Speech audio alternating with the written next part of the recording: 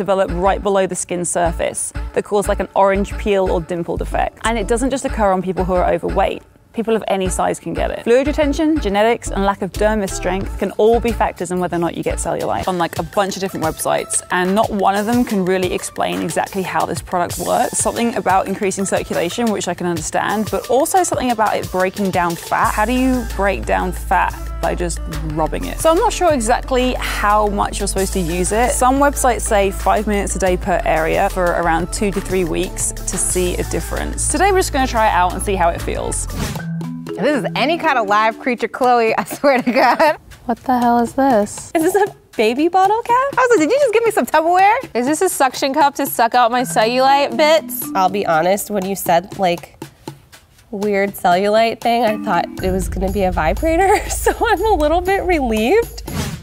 I'm not fully sure, but I think there's a suction, like you like stick it and then you suction it. Are you supposed to like, oh. But I don't get how you generate the suction. Oh, hold on. Like a dent in a car where you like put it on and the dent comes out.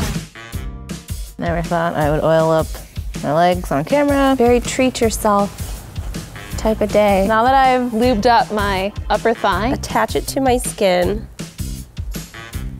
until it sucks, and then you just move it around, right? There's like a little planet. It's like a huge pimple.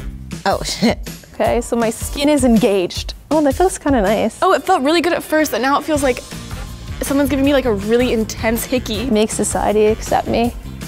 This is what we have to do. This is being a woman. See, this is too much work. I would rather just keep the cellulite. It doesn't hurt, but you can see my legs getting kind of red. Yeah, it feels nice. Like I said, like I want someone to do this to me. It's kind of hard to use. It's kind of, you have to squeeze it, and each time it's like kind of a hard plastic. I feel like I never really get this sort of alone time with my bod.